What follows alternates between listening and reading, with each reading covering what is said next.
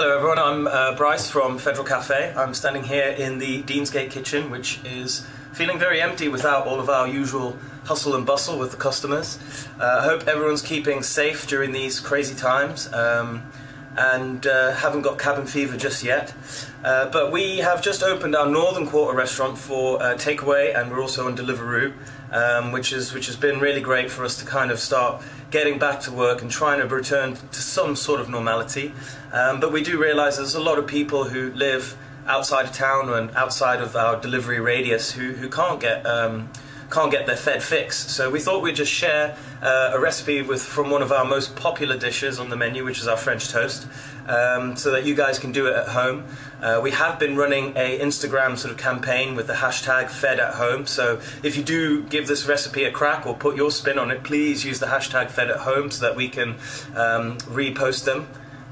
So what I'm going to do is I'm just going to go over the ingredients that we're going to use and that you're going to need to get, and then we'll have a closer look at those ingredients, and then we'll get to cooking. So first thing you're obviously going to need is some brioche. We've tried to make this recipe super friendly, so there's going to be nothing really too hard to get hold of. It should all be accessible from your local supermarket. So we like to get uncut whole loaves of brioche.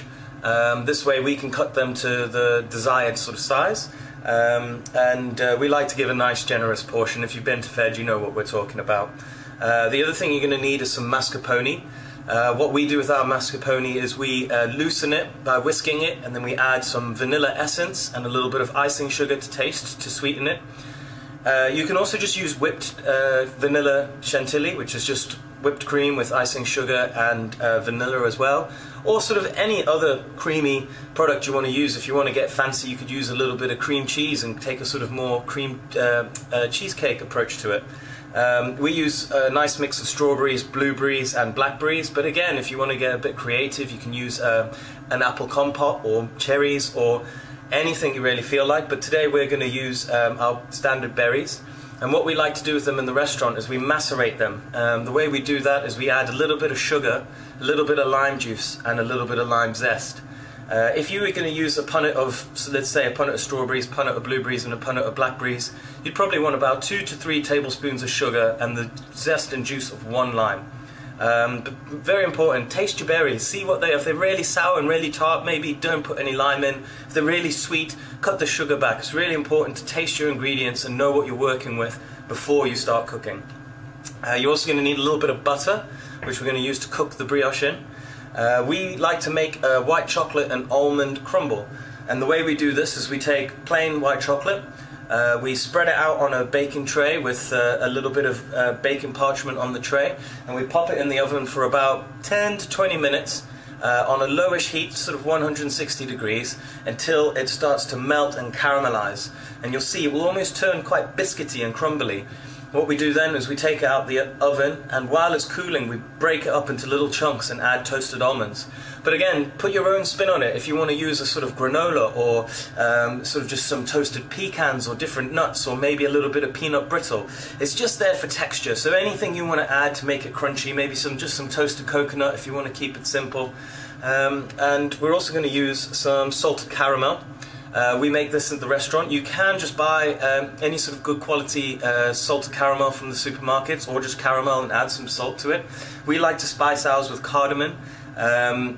But again, it's up to you, depends on what you're making. If you're making a twist on this, feel free to spice it up however you like. But if you do want to make it at home, it is very simple. What we like to do is we take equal amounts of sugar and water and we boil it down, and as it starts to caramelize and turn dark, we take it off the stove, add about 50 grams of butter and 100 mils of cream and whisk it up. Careful when you're adding the cream, because it does split up and goes a bit crazy because you're adding cold ingredients into really hot ingredients. But it is worthwhile. There's plenty of recipes available online for homemade salted caramel if you do want to give it a crack. Ours is a little bit of a closely guarded secret, but cardamom is one of our secret ingredients. And then the only other thing you're really going to need is a little bit of a batter.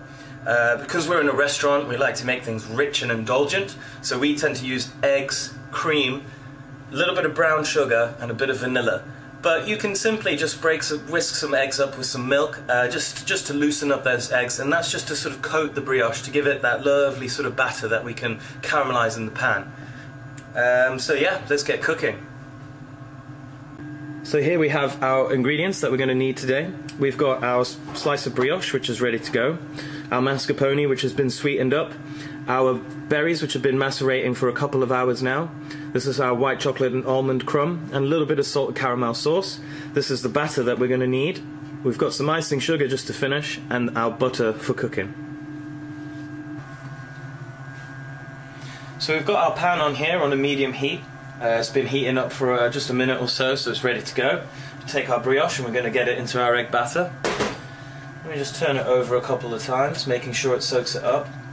Another little tip, if you cut your brioche quite a while before you need it, what happens is it starts to dry out on the edges. That means it's just going to soak up more of the custard mix. We're going to start by putting a couple of knobs of butter into the pan. You want to start with quite a bit because you want to make sure that there's enough in there to keep it cooking, but save a little bit because as the butter starts to brown you're going to want to add more and more butter just to stop it from going black. That's how you control the temperature of your butter. Now as the butter starts to foam, we get our French toast in there. And just leave it on one side, start to let it colour, and then we're going to turn it round as it cooks. And that's what we're looking for there, just a nice even caramelization over the bottom piece. And flip it over, do the same on the bottom side, on the other side, and then we'll do all four sides as well. So now that our brioche is nicely caramelized, we're going to get to plating. First we're going to do, get our salted caramel on there. Swirl it around nicely. Obviously this is very rich, so you don't need too much of it.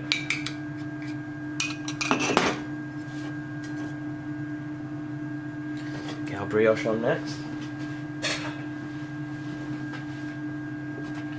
Let me get some of our berries on there with their juice. Just let them flood the plate again, really nice and generous. And